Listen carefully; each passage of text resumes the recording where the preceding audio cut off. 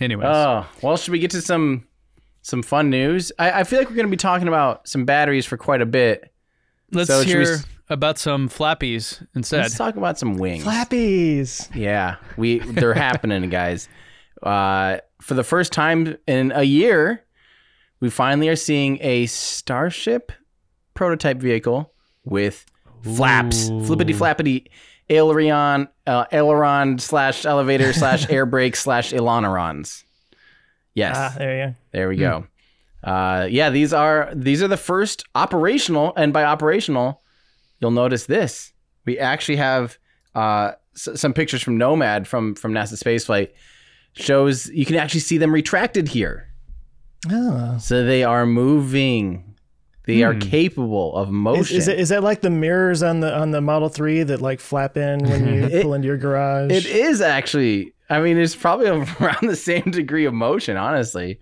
Yeah, I think they just use those motors, actually. Exactly. Those are very short. So like you could probably use the mirrors in your car to affect the aerodynamics. Yeah. When you're turning, I'm sorry. just in case you go off a cliff, you can use that to guide your car down to the ground. Use them as air and brakes, do a belly flop maneuver. Gritty fins. I have wondered how cool it would be if you could just tuck your mirrors in. Anyway, but the exciting thing about this is obviously this is good news for the upcoming serial number 8 test, which is hopefully going to be the next thing out on the pad, assuming that 7.1 went okay. So we saw.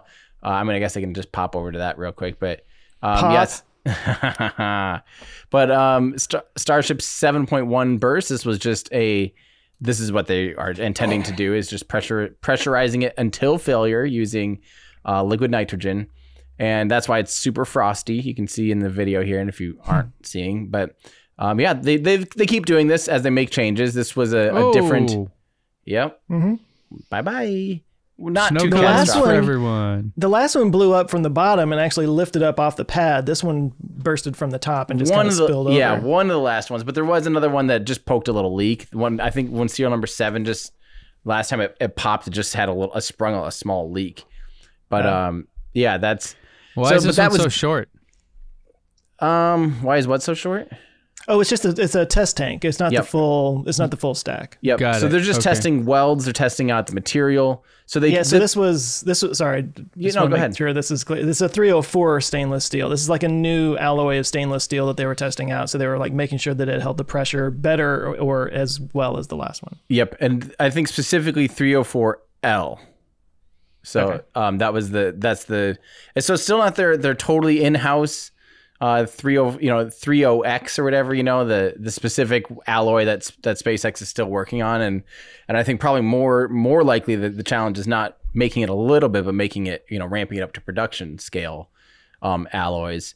But this is a new alloy, the same alloy they're using on serial number 8. So assuming this went okay, we still, as of the recording, we don't actually have the numbers on how it did, but assuming it went okay, serial number 8, because it uses the same manufacturing methods and materials, then, hopefully we'll see this roll out to the pad here really soon, or as we speak, I think almost.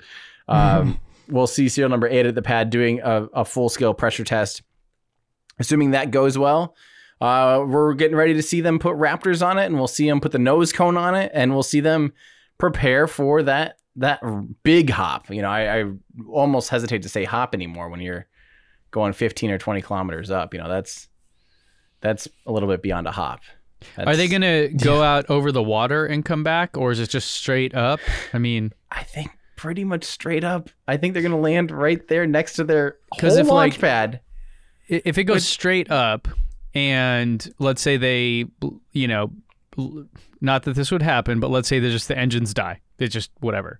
Mm-hmm. I imagine wind could push it far enough onto, say, a house. No. Okay. That's what I'm wondering. Like, is it going to be like the, worst case scenario, it won't land on anyone or anything? So as we talked about last week, in last week's show, we talked a little bit about flight termination systems and how you can either have a big go boomy button that just literally rips the tanks apart on purpose, or you can terminate.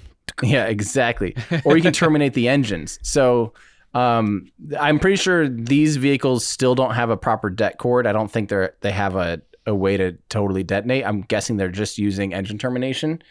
But what happens is, they can calculate, even based on the aerodynamic models, at what point, this is what I'm actually, honestly, I feel like this has to have it, because if you're going 20 kilometers up, forget the engines cutting out on ascent.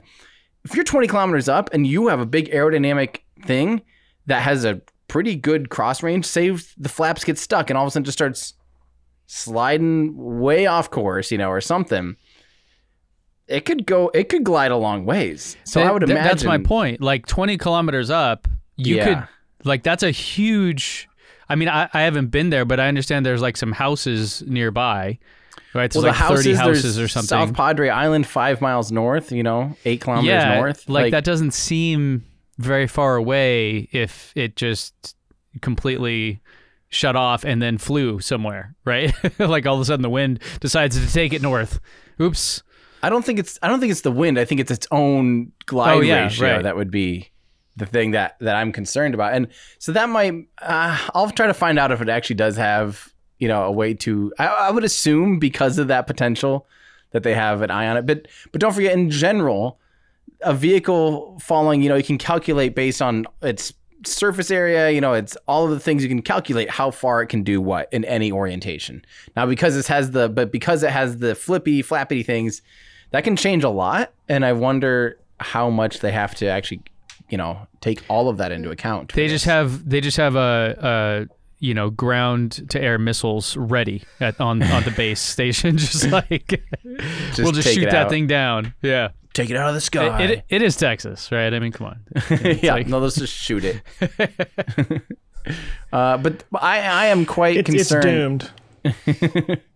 I don't know. I mean, I'm quite concerned more about them just landing on their own, pad infrastructure and the tank farm there and all of that expensive stuff that's literally right next to the landing pad. Well, and do you know, on this first one, are they just going to like land it straight down like they normally would with a Falcon 9? Or are they going to go for that belly flop thing? They're going for the belly flop. So they're gonna land this for in a brand new way that they've never done it before, right there next to the test tank and all the. As far as we know, unless they last minute, who knows? They might. If I were making these decisions, I know it might be a huge nightmare to have to, say it does land. How do you get it off of the drone ship and back to back to Boca Chica? But like, I would still prefer it to land on a drone ship, even 5 miles east, just go out into the ocean a little bit, or into the Gulf, just a little, just enough that you don't risk your millions of dollars of infrastructure, not only the money, but the time how much that would delay progress if this thing would happen to go boom on the tanks, Well, so I imagine they have to have a lot of confidence in this idea. I mean, through computer simulations, or I don't know how any of this works. So I don't know how, right. like if there's like AI behind it, that they've how smart the technology is, or if there's something that, like I said, computer simulations over and over again. It's like, oh, well, we'll just angle the gimbal and Well, I think the aerodynamic profile, I think they have obviously well enough understood to try it. Like they understand how to control this. They have a lot of confidence that their system of control will work precisely to be able to do what they're trying to do. But that they can't simulate, like, what happens if a connector, like the Electron, where the connector just fried and all of a sudden, something shakes loose and all of a sudden you lose control of this thing, or this gets stuck in another way and blah, blah, blah. Like you can't. Yeah, I mean, those risk are the is things. high. Yeah. I mean, well, I can't wait to see it. I'm one way or another. It's going to be no matter what. It's going to be the craziest thing to ever see. Will be this giant thing. Don't forget, this thing is as tall as a Falcon 9 booster, which is huge, 15 stories tall. But it's it's also three times wider basically, and huge, shiny, mega. I mean, it is going to be absolutely wild to see. So when do we have an idea they'll attempt this? Well, Elon said October 15th in a recent tweet, but there's no way. That was Elon time. Yeah. But, it is actually looking, if they roll this thing out to the pad, I mean, I'm not going to say no way October 15th, actually, because who knows? Is that too soon or too long from now? That would be too soon. I mean, I just can't imagine. But who knows? They'll take it out to the pad. They'll have to do the test, the pressure test of it. That will probably, from today, if that all goes well. We saw how long it took them just to do the 7.1 burst test. Took about a week. So this might take, another week to certify this, bring it back into the pad, install 3 Raptors, not just one, install the nose cone and all of those, get all those checks out. I expect that to be another week before they try to static fire. Assuming the static fire goes well, which might take a little bit longer because it's now 3 Raptors as opposed to 1. All these new things, I just see it getting into late October, would be my guess. Yeah. I just feel like that's just how this stuff works. Everything takes twice as long as anyone wants. Well, I was asking because Elon time is kind of flip-flopped now, where things are getting done quicker than he states, like the Model Y and some of those things. It was like, wait a minute. There's been some things like that have so we have to kind of recenter what that means. I think it depends on things that are on things that they've done before, like producing a Model Y when they've already produced a Model 3, and they know how to make a car now. Like, that's the type of thing where, okay, I believe that you know how to do that now. But when you're dealing with something that you've never done before, no one knows. Yeah. That's why when people ask me like, hey, why don't you make a video on when they might, be able to go to orbit? Like, I don't know. That changes every 4 minutes and like massively changes from like, this could be in a month to like, this could be in 3 years. Hey guys, thanks so much for watching this clip from our show. If that's just not enough for you and you want to watch the full episode, you can go to olfpod.com/YT. And if you want more from us, you can consider becoming a Patreon member where you'll get early access to episodes. You can join our awesome community. You can actually watch us record live and get your name in the credits by going to olfpod.com/Patreon. So thanks everyone for watching. Check back every Friday for new clips here and new episodes on the main channel. Thanks everybody.